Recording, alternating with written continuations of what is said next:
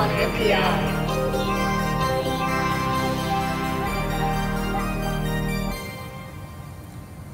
Digi-Key and Adafruit bring you on NPI every single week. This week is from Sensirion. Lady Ada, yes. What is Did you know that they're the sensor company? Well, I do now. Yeah. What is the ION NPI this week? NPI stands for New Product Introduction. That's right. So what is it this week? This is a very new product. It's so new, Digi-Key hasn't even featured it on their /new It's so new, it's not out of stock yet. It's a well, global shortage. It's a little out of stock, but it's not completely out of stock. Right. Did you buy some before we did this? Maybe. Okay. Okay, so this week's ION NPI is the SCD40 and SCD41. These are adorable little sensors from Sensirion, and these are true CO2 sensors. Sensirion makes some eCO2 sensors that are like effective CO2, which they do by measuring volatile organic compounds, and they kind of like guess what the CO2 level is. This is a true CO2 sensor. It's actually measuring parts per million of carbon dioxide in the air. You may be familiar because people a lot of times talk about carbon dioxide, on the planet. It's considered a greenhouse gas. And usually people are only measuring carbon dioxide for maybe you're a ventilation engineer or you're doing like outdoor environmental science, but they have really good timing because right now people really want CO2 sensors. We use them. Why? Because, in the last year or so, a lot of epidemiologists and scientists, and in this case a mechanical engineering professor, said, hey, for diseases that are passed by airborne transmission, you can use CO2 as a way of determining how much air circulation you have, because as you probably learned in grade school, humans like to take in oxygen out of the air and they expel carbon dioxide. So over time, if you have a closed house or room and you have a lot of humans in it, like a workplace or a school, you're going to see the CO2 rise. Now, we don't. It's best to have low CO2, but humans are, as long as it's less than 1,000, your body's totally fine with it. We can handle that. But you can, instead of just using it as a gauge of health, like CO2 level for breathability, outside is 400 ppm, and so as long as you keep the indoor at 600 or less, and here's a paper that was written that is referred to by the article I just posted to. This is for a different disease. This is for tuberculosis. But they noted that they could stop the transmission as long as the CO2 was less than 600. Not because the CO2 had anything to do with TB, but because if you had low CO2, that means that there was enough air movement, that air wasn't sitting around and people were bumping into these particles because the air was being evacuated out of the room and replaced with fresh air. So Sensirion, this is not their first rodeo when it comes to CO2. They've had the SCD40 for quite a while, which this looks very familiar. That's because we have a breakout for it. So this is a true CO2 sensor that uses NDIR IR light to determine determine the CO2 parts per million.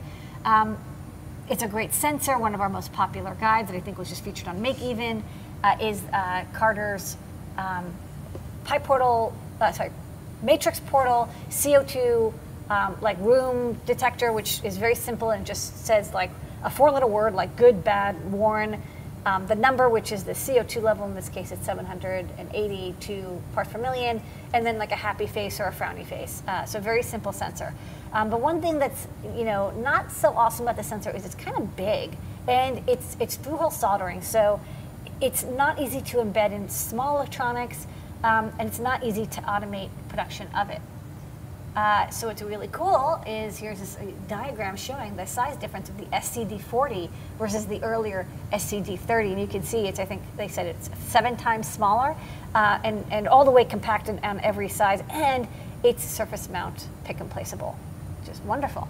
So there's 2 versions of it. It's an I2C sensor, so it's very easy to use.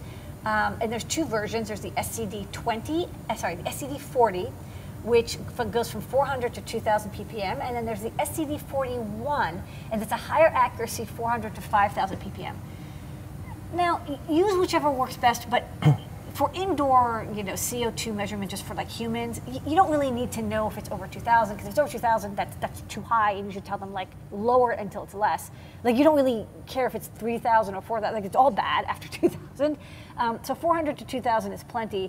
But for some scientific purposes, a single shot mode is probably good for low power usage. The SCD41 is going to be a little more expensive, but has a higher range. So pick and choose, but they're the same package, so you can hot swap whichever one you like. It's also available in R1 and R2, so there's 4 total part numbers. R1 is 60 sensors per reel, and R2 is a smaller reel, and R2 is a larger reel, probably like a, just the reel size is different diameter. They also have a sensor bridge and a sensor breakout available, which we'll chat about in a minute. And here's something I thought was just so cool. So Sensirion already wrote libraries for all these different platforms. And this is really wonderful, because one of the things that makes me so bummed out is when a company is like, yeah, we wrote a driver, but it's only for our specific microcontroller, only for the compiler, like it's for a closed source compiler, closed source toolchain, an ID that's just Windows only, and it's like very, very tied to the chip that we sell. It's like, we only have code for the MSP430, and like you can't use it with anything else. What's really nice about Sensirion is they wrote code for Raspberry Pi, I2C, embedded, C, and Arduino, as well as MakeCode. So it's like you could even have students build projects with this and use it with MakeCode with drag and drop programming, which I think is super awesome. Yeah. So I will say at the time of this writing, there's no actual sensors in stock, as they are sold out. It wasn't just me, by the way. Other people bought them too. However, I did notice the lead time for getting more is about a month, so you could definitely get them on back order. But what I did see was in stock was this dev kit. So it's a little breakout board with like a JST-PH. It's probably Grove compatible, and then also breakouts. And so this is actually pretty good, because it's not much more expensive than just the sensor, and you can plug and play it with a Raspberry Pi or Arduino, because it comes with headers and everything. They even have a video showing it, and then, of course, just run that code. It's just I2C, so you connect up power, ground, clock, and data. One of the things that they mentioned, they wanted me to make sure people knew, is that the power supply, you want to make sure it's a nice, quiet power supply. So if you're running this off of a Raspberry Pi, use like the 3-volt supply, not the 5-volt supply, because it's a little bit less noisy, because the noise does affect the reading. It's available on Digi-Key. That's right, it's in stock. So search for SCD41 sensor, and this is in stock right now, so you can go and pick it up, and it will ship today or tomorrow. Yeah, here's a short URL. Short URL. There, and then there's the... It's backward. There's the... there's what you look for. But you can just type in SCD40. And then if you want just the sensors itself, search for SCD40 or SCD41, and you can sign up or back order. And we have a video. A video, and then when you come back, I'm going to show on the overhead the demo.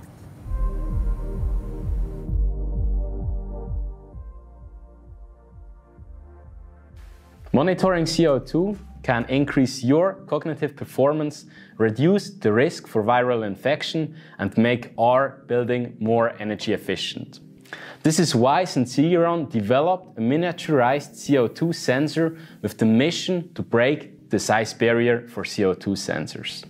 Hi, my name is Marco, and I am very excited to present the SCD4X evaluation kit and how it can be used to easily evaluate our revolutionary CO2 sensor. Compared to its predecessor, the SCD4X is 7 times smaller. It is SMD, thus allowing for cost-effective assembly. It allows for adjustable power consumption and offers many more great features. Now, this technological breakthrough is enabled through Sensirion's patented PA-Sense technology that is based on the... Okay, so you want to show this off? I do. So this is the earlier SCD30, and this is it, mounted onto this this Pi Portal project, which is super cool. And then this is, hold on, turn it upside down gently. Thank you for being patient, my new demo setup. So this is a Feather M4, and I just really loaded up, oh, it says SCD30. It should say 40. Sorry about that. You can tell I took my old demo and updated it for the SCD40. And this is a little breakout that I made, but the one that they sell is almost the same, and you can see how small that sensor is. This is a Teflon cover just to protect it. And you can decant if you want inside as like a chip and the sensing element. So you can see inside right now it's about 600 ppm. That's normal for indoors. And then if I breathe on it, measurements get taken about every 5 seconds. So you'll see the CO2 slowly rise up as the CO2 gets absorbed in. So there you go. So that's normal. So as you breathe on it, you have a lot of CO2 in your lungs. And then over the next minute or two, this will slowly drift down. Another thing is, by the way, it has a built-in humidity and temperature sensor as well, used to compensate the sensor, but it means that you can, this very small little box can be used for all sorts of environmental sensing projects, because it does kind of everything for you. So that's the SCD40. All right, and that's this week's Eye on NPI. Eye on NPI.